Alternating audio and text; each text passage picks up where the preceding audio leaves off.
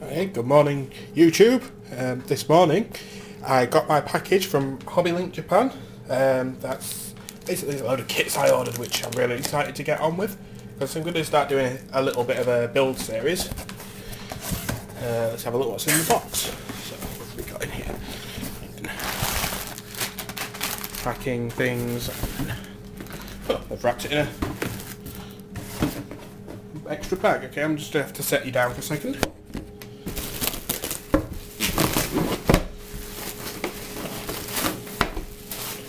It's like past the parcel, this thing. It's wrapped in 4 layers of bloody plastic.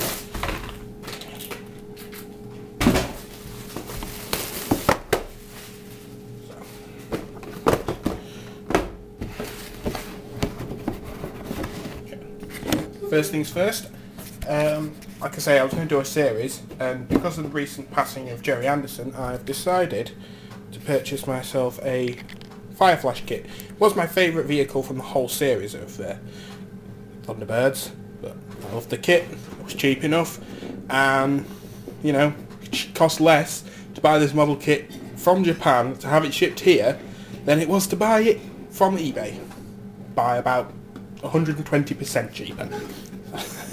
There you go. So in the box, looks like we've got some dry transfers, I think they are.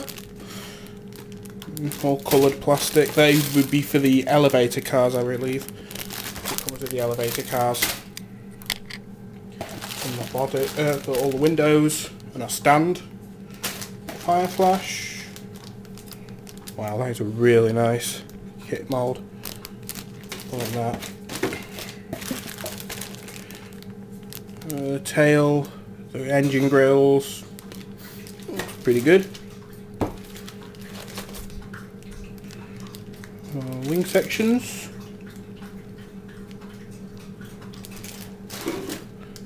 Wow, this is quite clever. Got a piece of runway to go with it. There's a display stand. That's cool. As well as some transfers there as well. Ship for the aircraft itself. This might be interesting. Oh, we've got English. That's good. Most of these Ashimoya kits or Bandai kits usually don't have any English translations on them. But there is some websites out there that you can get translations for these kits. I just use one that I've got on my iPhone. The Google Translator system. It's really good. You just scan the words with your phone and it will automatically translate it for you. But well, up and coming soon will be this one. I'll be building up. Another thing we've got is from my childhood, really. Don't know if any of you can remember Robotech, but this is the new tooling of the Macross STF1 by Bandai. It's a snap together kit, I believe. No, it's glue and paint kit. It was only something like about 500 yen. But it doesn't transform, unfortunately. It's stuck in its robot form. It comes with water slides, which is good, because usually Bandai don't supply water slides. It's usually dry transfers or stickers. Yeah, simple enough. I just bought it. I've recently been rewatching it on Netflix and thought, I want a Macross model kit now. I can actually do some decent modelling, because when I first started watching it I was only like 10. No, it was a bit. My modelling skills were a little lax. And I want to have a go at. I've never built a Gundam kit before, so I asked some people around on YouTube what they think is the best Gundam kit, and this one was actually quite highly recommended. So I'm going to repaint it, obviously, and do some work with it, but first time I've ever built a Gundam kit and worked on one. From what I understand, it's like an FX snap kit, to be honest, just a little bit more detailed. But this one also transforms into like the aeroplane that you see on the box there.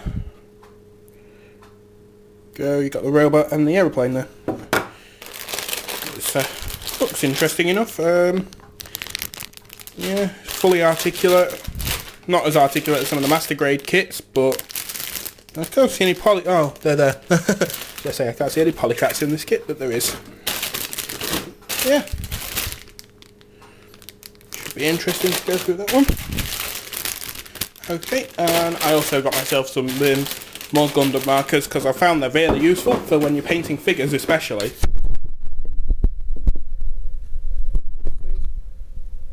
Really good if you're painting eyes, I found, because you get a white one. Well, it's grey in this set, but I've got some upstairs. You get a white one and all different colours, but they're fine enough so that you can actually colour in the eyes on your models. But they're also paint. They're acrylic paint, like alcohol-based acrylic paint. Similar formula to the Tamiya paint. So you can clean it off with surgical spirits, isopropanol, any form of painting alcohol you can use. Whatever you do, don't use Windex. I tried this once, just didn't work. So, stupid. I use surgical spirits because isopropanol is almost impossible to get in England easily without having to buy it off the internet and having it shipped to your house. I find going to Boots, they sell surgical rubbing spirits. It's about £3.50 for like 5 ml and stuff. And it's cheap, it works, it's actually better, I found, for thinning things like the Citadel washes, inks, and the Vallejo Liquid Gold series. Really good for that, because I found sometimes if you use isopropanol with the liquid gold, it tends to separate the pigments out a little bit too quickly, and the pigments sink in it really fast, so you have to keep mixing it up, which then speeds up the drying time, I found. So surgical spirits, you need less of it, literally just 1 drop to 4 or 5 drops of liquid gold, you're fine to go on, and it moves on your models perfectly, and you don't get this pigment sinking that you usually get with it, because you haven't mixed it up enough. Yep, so this came to me from Japan today, really shocked. I'm not looking forward to the letter I'm going to get from customs though, because they did mark it as merchandise, which I know some things I bought from abroad, from like China and stuff like that, they have marked it as a gift to bypass customs.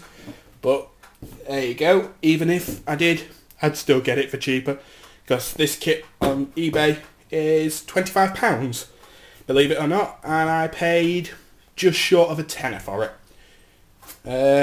This kit, about 15, I paid a £5. These things, I paid about £6. They're like £15.95 on eBay. Ridiculous prices, to be honest. But and that kit is like 200 and odd pounds on eBay. Don't know where they get the prices from. I paid about 35, I think, for it. Ridiculously pricey.